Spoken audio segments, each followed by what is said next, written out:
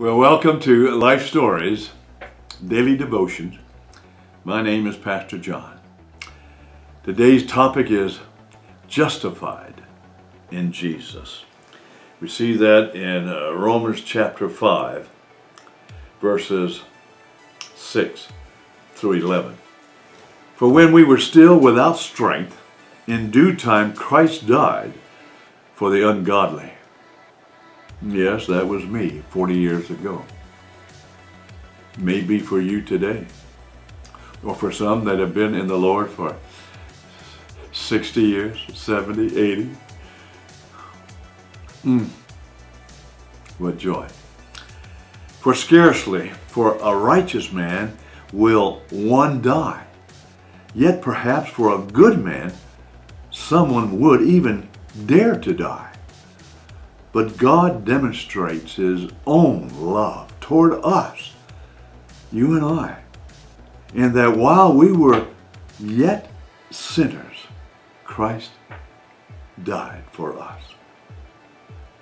Much more then, having been justified by His blood, we shall be saved from wrath through Him and Him alone. For if, when we were enemies, we were reconciled to God through the death of His Son, much more, having been reconciled, we shall be saved by His life. And not only that, but we also rejoice in God through our Lord Jesus Christ, through whom we have now received the reconciliation. Romans 5, 6 through 11. Yes, we've been reconciled by God. And God now calls us to go and to tell and be a part of reconciling others to Christ and add to His kingdom and add to your testimony by bringing someone else to heaven with you. Good news.